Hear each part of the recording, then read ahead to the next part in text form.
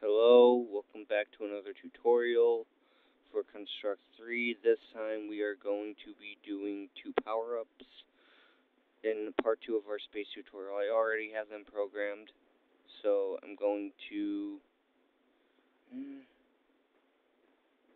The only thing I'm going to keep is the spawn.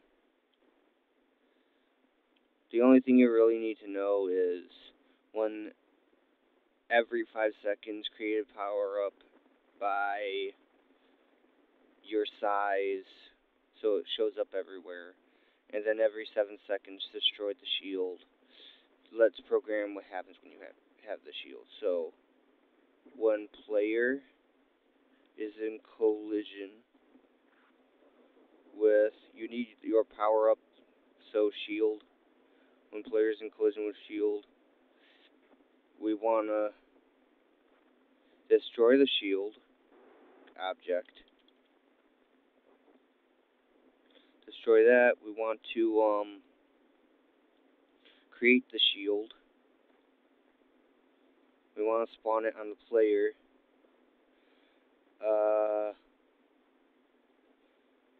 Spawn on, oh wait, we want the shield to spawn on another object. No, hang on, we want the player to spawn another object. We want to spawn the shield. Right here, you need to add both the shield and your power-up, what you're using as your thing to activate the power-up. Let's get back to it. So, we want, you also,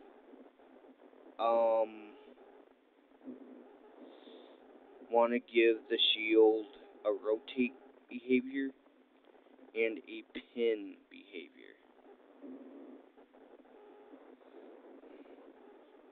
So, let's get back to the main thing. So, you want to spawn the shield.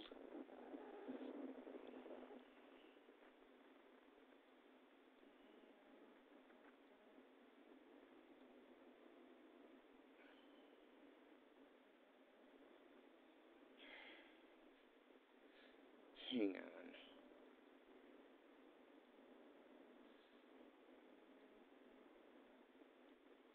on. Okay, so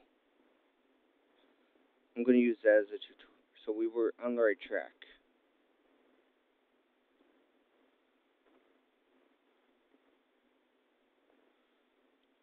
So you want to pin the shield to the player. Hit done. Okay, always test.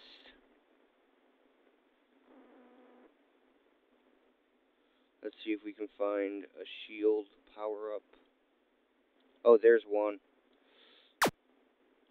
And it's gone. Oh, there's one. It's gone. Oh, there it is. So it's spawning with, and so I'm also going to delete this. So right now we want it to play a sound. We want it to play the same coin sound. Copy. This is just one way to do it. There's another way to do it with variables, but I even had a variable, but I just kind of found that to be kind of a waste of time if you do it this way, unless you do it this way. So, okay, now you want to wait. Let's say 5 seconds.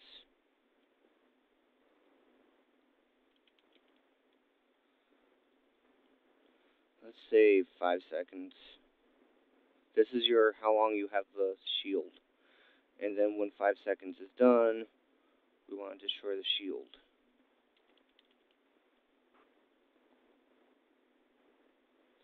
So let's test.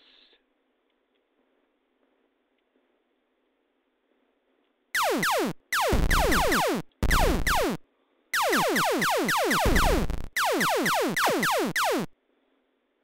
I'm not finding a Oh, there's one. 1, 2, 3, 4, 5. And there it's gone. Now, you want to add a new condition when enemy is in collision with the shield. We want to destroy the enemy.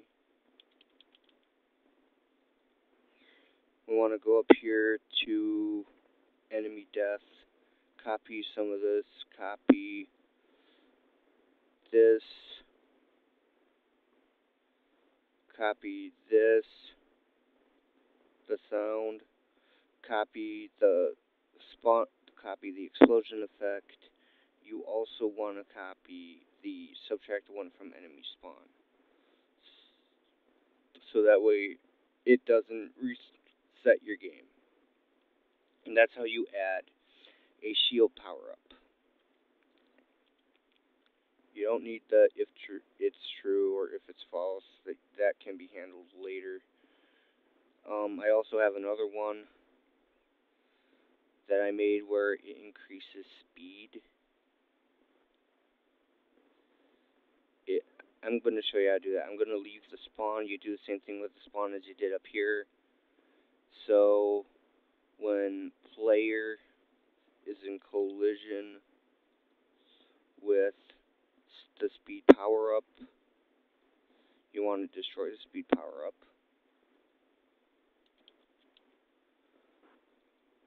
You want to play the sound. You want to play the pickup sound.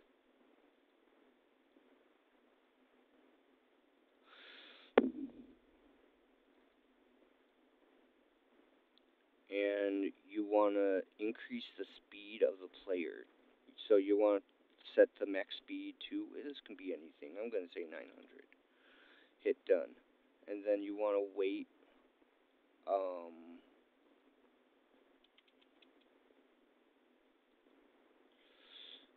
let's say 6 seconds.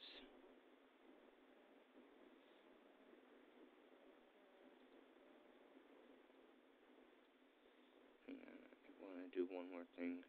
I'm copying the thing to destroy.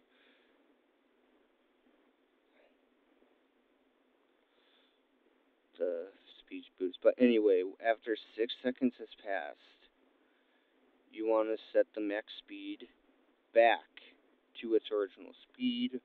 In our case, it was 350. Hit done. Now let's press play.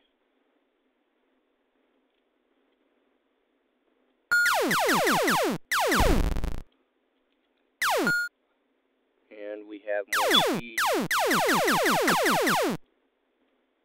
And we're back to normal. Our game really came together.